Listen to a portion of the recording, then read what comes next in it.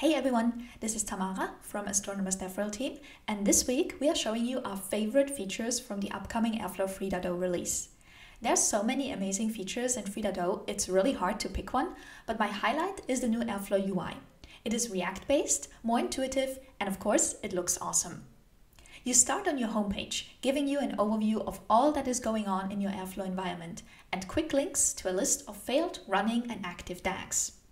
On the Improved DAGs overview page, you can list and clear recent DAG runs and task instances, as well as search for DAGs by name using the Command K shortcut. Looks like the last run of this DAG has failed, and we'll know why in just one click, much quicker than in Airflow 2. The DAG details page now lists recent error log lines, so you immediately know what has gone wrong and can clear the offending task right from here. You can also select a DAG run and use the graph view to quickly find the logs of your tasks. Or you can use the grid view, from which access to logs also got streamlined.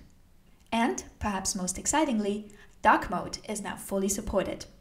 Remember, the UI shown here is part of the beta and may be subject to change. Stay tuned for the official release in the next couple of weeks when you'll get to explore it yourself. I can't wait to see what you'll build with Airflow 3.